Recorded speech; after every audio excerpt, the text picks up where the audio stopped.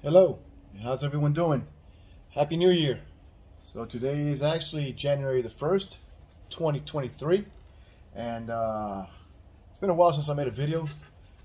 I had some time today, so I figured I'd work on some props and stuff that I've had on the back burner. What I'm going to do is I'm going to go ahead and coat a helmet in resin. I already did one, and I figured I'd bring you guys along for the ride when I do the next one. So if you've ever had questions on resin and how to put resin on helmets and stuff like that, so what I usually do for the most part, I don't do this on helmets that are cast, slush cast or what have you out of resin or plastic already. Okay, I mostly do this to the 3D printed helmets. So a 3D printed helmet comes out of the printer in pretty bad shape sometimes. Okay, so they need a lot of work. All right, I mean, yeah, this is looking great already, but I mean, it does need a lot of work to get it prepped for paint. Okay, obviously it's got a lot of you know, stuff from the supports and stuff that you got to peel off. It requires a lot of sanding and what have you. You guys know what I'm talking about. It's a pain to get 3D printed parts ready for paint. So what I found is that I use I sand, you know, I go through the process of sanding and then filling the bigger imperfections or any big divots or holes or craters in the print. But then I go ahead and hit it with a resin, and once that hardens, you have a nice smooth surface that can be sanded down, and it turns it basically into a hard plastic, which is what you want. And for the most part, it gets rid of most of the layer lines. Okay, so I'd say about 90% of the work will be done once you throw this layer on top. So that's the point. This here is a Iron Man helmet. I've already put the resin on it, so you can see that it's pretty smooth. It looks much better, and I already sanded it down. This is all the way ready for primer. Okay, so this is just ready for primer. I've already sanded it all down. It's nice and smooth. Okay.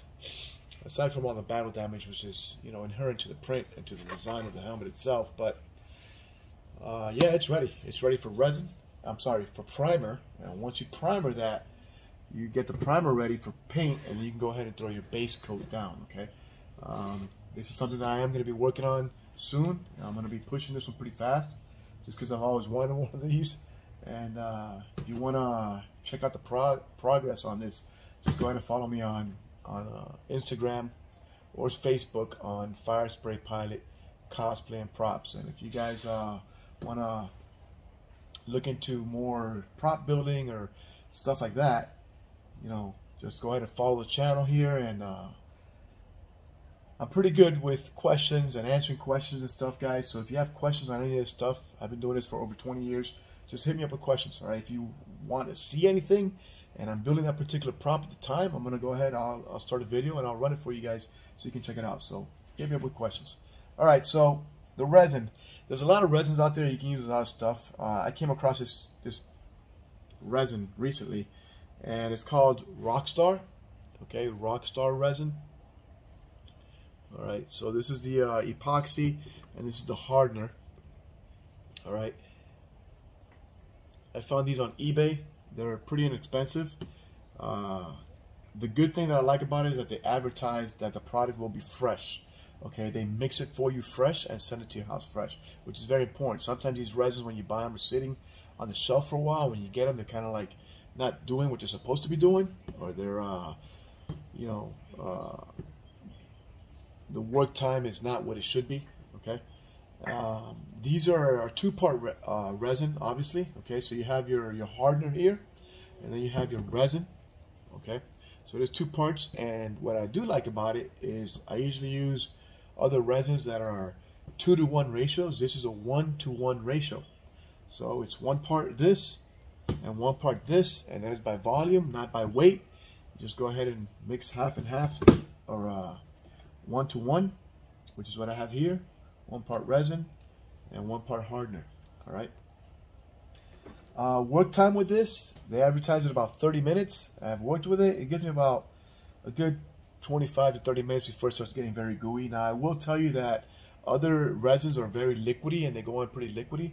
This is a more consistent type resin, so it's going to be a little gooier and thicker going on. Okay, so that's pretty good. All right, you can get into the nooks and crannies and stuff like that. It doesn't run all over the place, so you know it works pretty well. It does what it's supposed to do.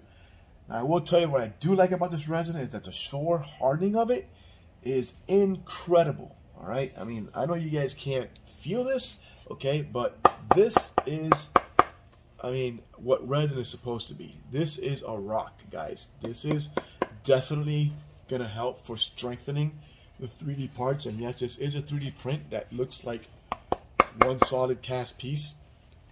And I mean, as far as strengthening your cast and hardening this stuff, it's amazing. Okay, some of the resins remain.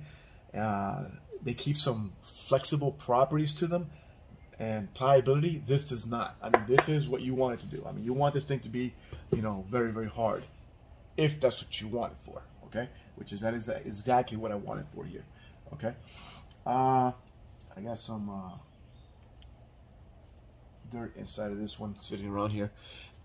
All right, so materials that you're gonna need, guys. Obviously, you're gonna want some gloves. All right, if you touch this stuff, it gets on you. It's extremely sticky. All right, you're gonna need a couple of cups to measure the stuff in, and then one mixing cup. All right, need a little stir stick. You can use anything. All right, and then you're gonna need something to brush this stuff on with. All right, I just use these brushes. All right, these are I get these at, you know, the Walmart's or Lowe's or whatever. I find the cheapest brushes that I can find. These are like $2, right? Once you use this stuff, it's gonna go in the garbage. You can't use it again. All right. You can use different things to put this stuff on. Some people, I know that they use the sticks to smear it and stuff like that. And I'll talk you guys through along the way. I just found that, excuse me, I'm a little under the weather, but I just found that brushes are a little better. Okay, I prefer the brushes. Okay, so I use a big brush for the actual bigger areas, and I use the smaller brushes to get into some details, the nooks and crannies, especially areas that I don't want to lose too much detail. Okay, because this stuff levels very well.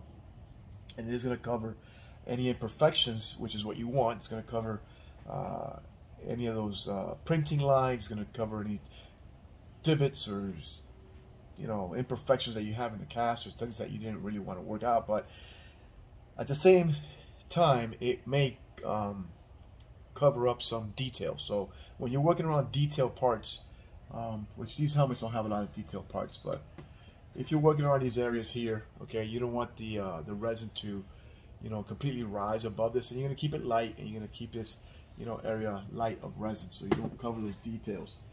I don't have a helmet that has a lot of details on it right now, but you guys know what I'm talking about. If there's a small print with a lot of detail, you might want to stick to this and keep the coats very, very light. Okay, with a helmet, you can just go ahead and, you know, throw the coats on, do what you're gonna do, and then you can always sand this stuff down and make it very, very smooth, or bring the layer down if you needed to. Okay, so again, you need part A, part B. I already put them in here. If you want a little bit more working time, which is what I do, is I put a little bit more resin and a slight less hardener. Now, I'm not talking about, I'm still going to keep that 1-to-1 ratio going, but I'll probably put, like, let's say 100% volume of one here, and then I'll put about 90% volume here, and that'll give me a little bit more working time, and it keeps it a little less gooey, I find. All right. So when you mix these things in, what you want to do is, I think that you guys saw that I have an aluminum plate here. All right, I learned this trick online from Smooth On. They recommend doing this, and it makes sense. If you keep this, if you mix these into this container, you keep it here. It's a smaller volume container, and these two chemicals are going to start reacting. They're going to start heating up. Okay, and the laws of thermodynamics are what they are. So if you keep it in a small container here, it's going to start to heat up in here, and you'll see it smoking, and it'll probably start eating right through your cup. All right, so what you want to do is spread out the chemicals or the actual resin mix. You want to spread it out, and the aluminum tends to go ahead and dissipate heat, and it keeps that resin cool. All right, so it gives you that long working time. So just throw it into a plate. This is basically a plastic plate or paper plate that I have here with aluminum foil on the top. Okay. When you do mix these things, you want to go ahead and mix the hardener first. Okay, you want to put the hardener in there first. All right, and Just go ahead and pour that in there and make sure you have it all in there. I'll talk you guys through some of this stuff. I'll try to keep this video a little short, but you guys will get the understanding and the gist of it. Okay. So I pour the hardener in there first. Alright. And then you want to pour your resin in, okay? Now, when you pour your resin in, just let that go in nice and slow. Alright? Try not to just throw it in there and stuff like that. Just let it go in nice and slow. And that'll start to prevent the formation of a lot of bubbles, okay? I mean, you're probably going to get a couple bubbles here and there, but by pouring it in nice and slow,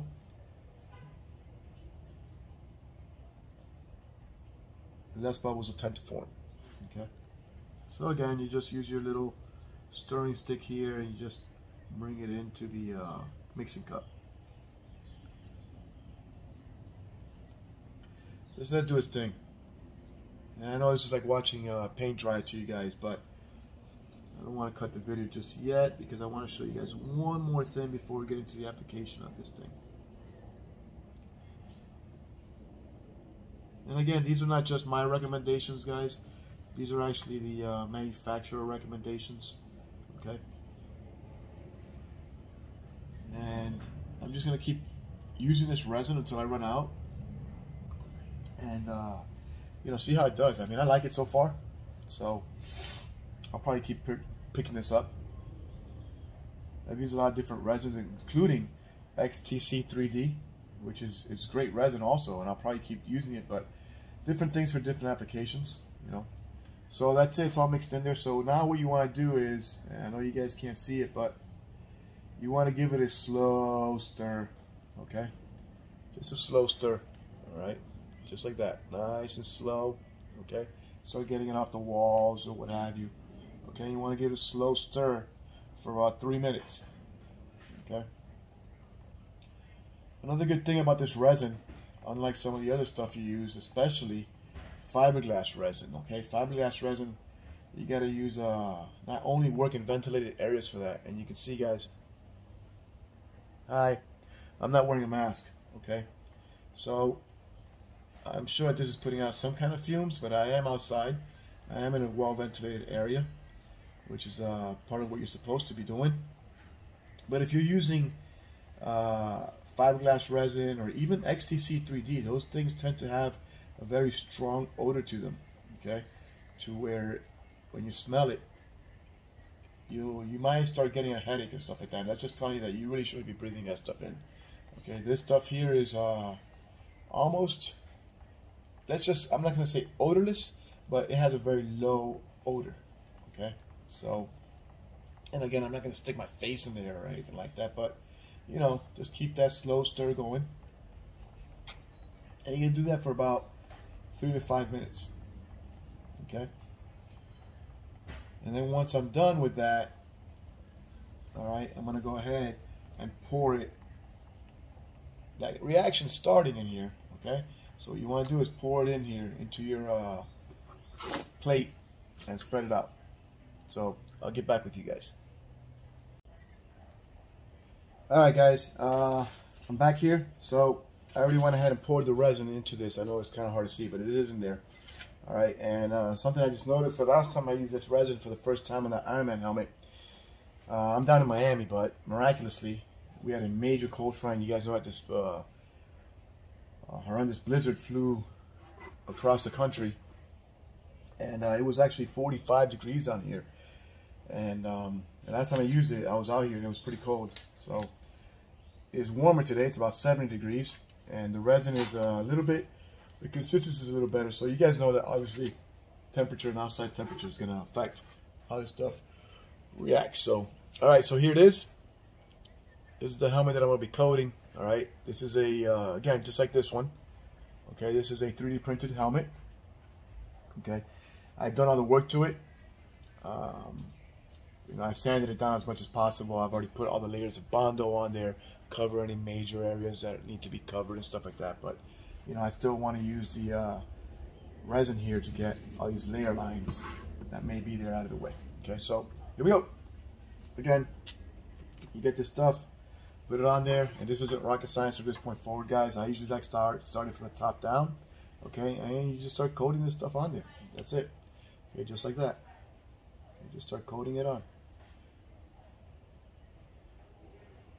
Okay, and you try to be smooth with the application of it. All right, don't get too crazy heavy. All right, don't add like a huge glob of this stuff. Okay, you want a nice thin coat going all over this. Now, what I have noticed is that most resins are okay with that, but this particular one is very good. It has excellent self-leveling qualities. Okay, meaning that it'll go ahead and fill those holes, and it'll fill those gaps and imperfections in your work or whatever you're doing, but then it self-levels very, very well. So after it fills those holes and those layer lines, it self-levels very well. So that just equates to less work, because anything that self-levels, it just means that you don't have to sand as much, okay, and you'll sand less, which is what you want. Right? You're trying to get rid of all the excess work here. Okay, so that's it. You know, again, it's not anything that's too difficult. Just I was going to be doing this today anyways, and I wanted to show you guys how I did this stuff. So if you are, I had somebody, a buddy of mine asked me, or actually we were having a conversation, he's like, oh, I don't like using two-part stuff and it's complicated. It's actually not that complicated. Okay, so that's why I like making these videos and these, I don't know if they're tutorials, but I like making these videos because sometimes people are a little apprehensive about picking up certain hobbies or using certain materials on their hobbies or whatever the case may be. Okay, it's not that bad, guys. It's not that bad. Okay, this is not stuff that is very difficult to work with or anything like that. Okay, so just go ahead and pick some of this stuff up. You know, I'm not gonna lie to you. Sometimes I use, like, you should. I mean, if you're not sure how this is gonna work for you or how it's gonna react on a particular part, okay, then you should run tests. Okay, get a little scrap piece, okay, a print that you did or something, maybe a print, a failed print, all right, or a something resin that you may have picked up and you don't, you know, feel like you need to save it or you're gonna throw it away, you're gonna chuck it anyway. Then start using it. Start using this stuff on it. See how it reacts. See how it works. Practice. Okay. And like I said in my previous videos, if you do make a mistake or if you do destroy something, okay,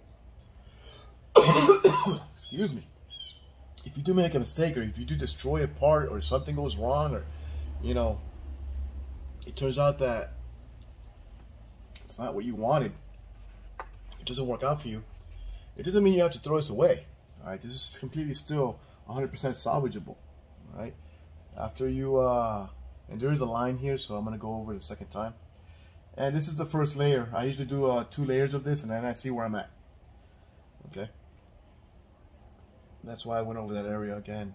But once it's completely dry, I'll go ahead and go over this whole helmet again. Okay. But like I was saying, if you make a mistake or anything happens to this that you feel like, oh, it's done, all right, so let this thing dry, let it cure. You sand all this crap off of it, and you start again. That's it. Okay, most of these things can be salvaged. All right, so this is what I'm telling you guys that I'm gonna switch over. Okay, so I'm gonna use a small brush. Okay, and I'm gonna get into these areas here. Okay, and what you don't want is runs. Okay, so if you see a runaway run or anything like that, you're gonna want to catch that right away. Okay, this is what I'm telling you, that the working in lighter layers, okay, or thinner layers is always good. Okay, so this is one, some of those detail parts, right? So yeah, I'll coat them on the inside and stuff like that, but I'll be careful not to get too much resin in there or what have you. And I'll go ahead and keep the resin in there very light, so it doesn't completely fill that because you want those details. Okay, you're gonna want those details later. And those are the famous signals on these helmets. And you guys all know who this is. It isn't Boba Fett.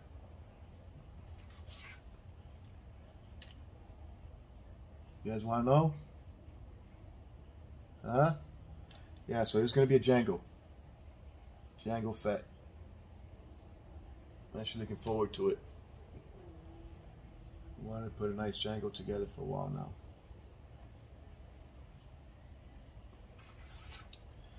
Alright guys, so you get the idea. I'm going to go ahead and finish all this up. Okay? I'm not going to sit here and do this whole thing with you on camera, but I'll finish this up, and as soon as I'm done, I'll probably do the 2 layers. And once I'm done with it, look at that. It's amazing stuff, guys.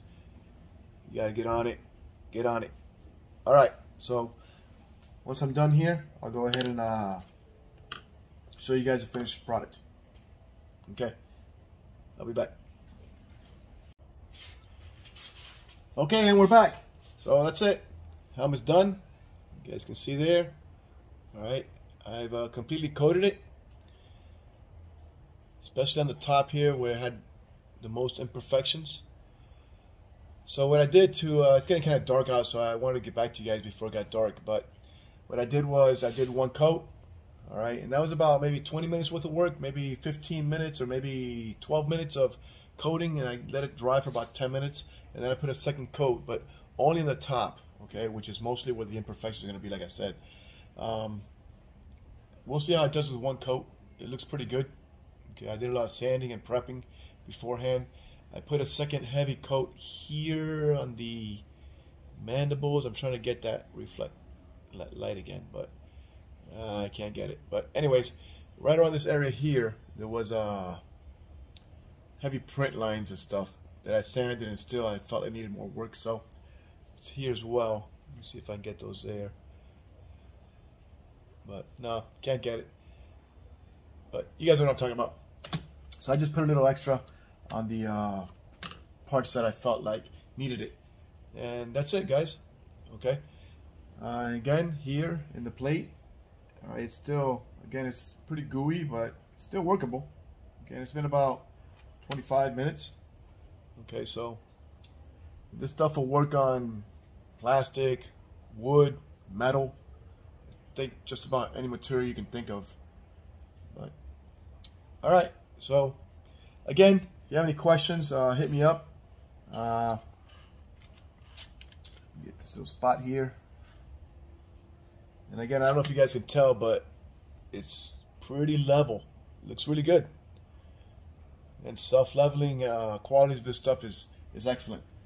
So, all right, guys. So thanks for watching, and I'll catch you guys on the next one. I'll try to post some more videos as I go. I'll be painting this thing, you know, chrome first, and then I'll be doing the rest of the colors on it. It's about 6 different colors, or let's not call it colors, but paint steps, including the primer and the base coats and stuff like that. But all right, so if you have any questions, hit me up. Let me know. Oh, Avatar! Wow, woof! Saw that thing a couple days ago. If you're an Avatar fan, you won't be disappointed. Check it out. I saw it in 3D. You're going to want to watch it in 3D. Okay, it's a masterpiece of a movie. James Cameron, he did it. Did a great job on it. You won't be disappointed, guys. So check it out if you get a chance. All right, that's it. Thanks again for watching, guys. And y'all be easy. Take care.